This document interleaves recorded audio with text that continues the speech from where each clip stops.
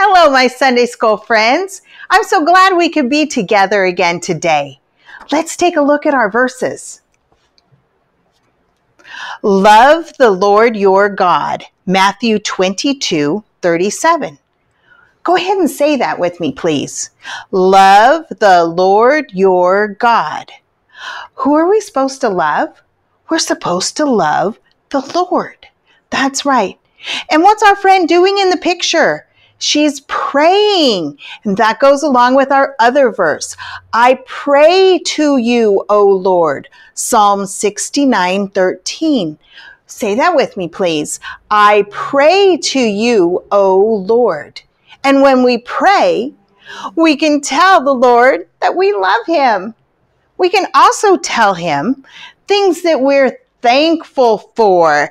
And that's what we're looking for in our picture today. I know it says point to who is showing God's love. We already did that. Today we're looking for things that we can be thankful for. Do you see anything on here to be thankful for?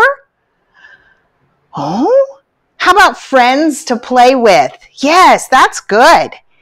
Oh, how about juice boxes? All right, that's a good thing to be thankful for. And the water and the ocean and the clouds and the sunshine and moms and brothers and sisters and toys. Oh, we have so much that we can be thankful for. That's great. Would you pray with me? Dear God, we thank you for this beautiful day. We thank you for loving us. We love you. Please take care of us this week. In Jesus' name, amen.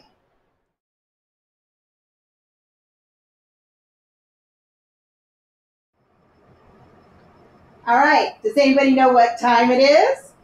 It's time to sing a song. So everybody up, come on, we have 2 songs today. Up, up, up, come on, you'll sing with me. All right, here we go.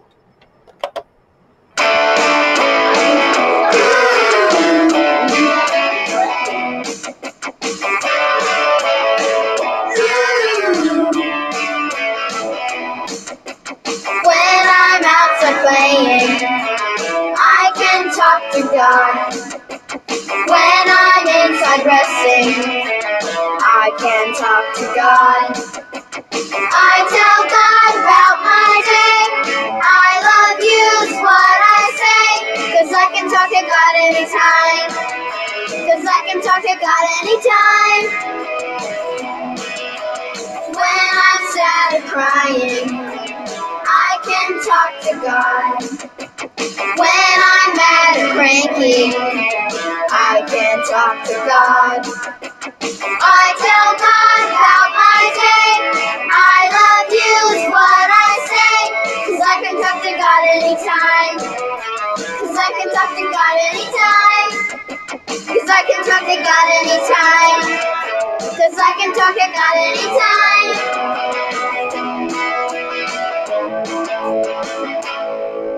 All right, good job. All right, we have another song.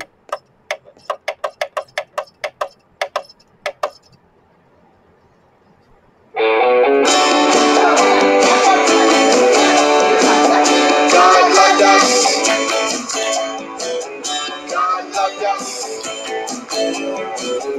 God loved us. God loved us and sent his son. Very softly. God loved us. God loved us. God loved us. God loved us and sent his son. A little louder. God loved us. God loved us. God loved us. God loved us and sent his son. Even louder. God loved us. God loved us. God loved us. God loved us and sent his son. Super loud. loud, okay? Ready? God loves us. Come on, louder. God loves us. God loves us. God loves us and sent his son. Good job.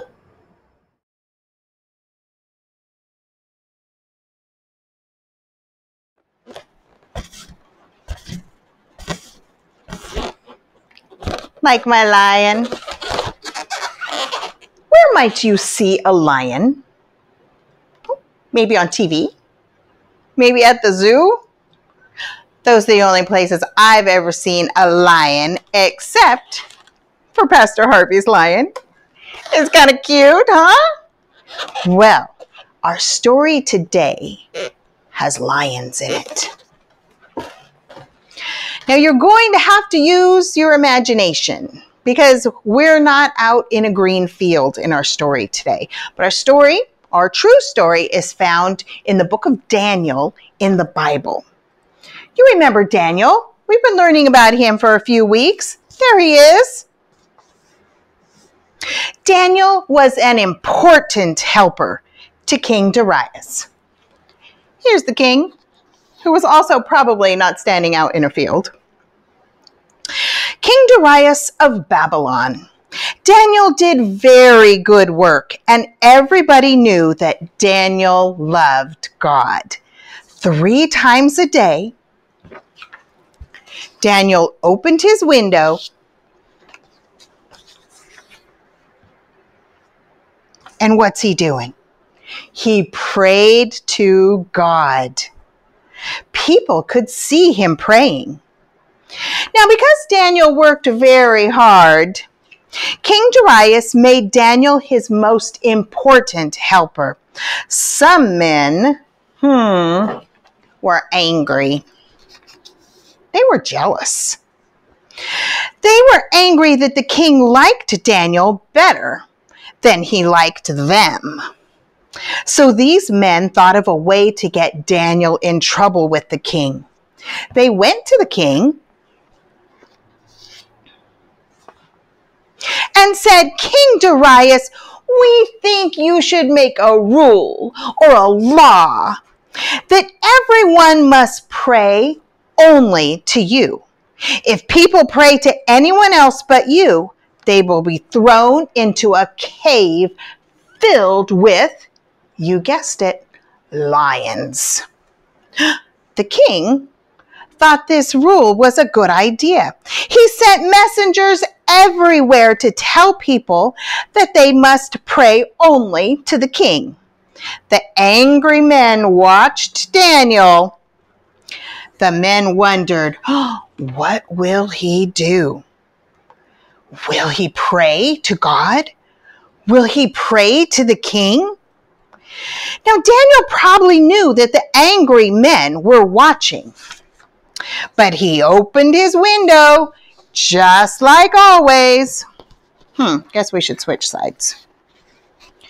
Just like always, he prayed to God just like he always did. And whoosh, off those men ran to tell the king what they had seen. We saw Daniel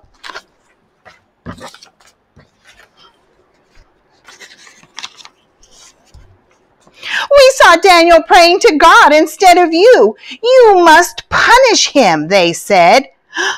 Well, King Darius did not want to punish Daniel, but the angry men said, you must punish Daniel. That is what your new rule says to do. Oh dear. So Daniel was taken to a big cave. I don't have a cave, so use your imagination. He was taken to a big cave where hungry lions were kept. Daniel was put into the cave with the lions, and all night long, King Darius worried that the lions would hurt Daniel. Now, very early the next morning, King Darius ran to the lion's cave. Daniel, Daniel, the king called. He waited. He listened. Then he heard Daniel's voice. King, I am safe. God took care of me. And Daniel, said Daniel, the lions have not hurt me. God sent an angel to shut their mouths. Quickly called the king to the soldiers, get Daniel out of the cave. Daniel came out of the cave, and now the king knew that God had helped Daniel and kept him safe from the lions. They're out of the cave. King Darius made a new law now that everyone should love Daniel's God and pray only to him. Daniel loved God and prayed to him every day, and we can pray to God too. We can tell God we love him. We can ask him for his help. The Bible says, I pray to you, O Lord.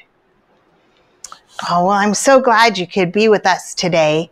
And I look forward to seeing you next time, or to you seeing me next time.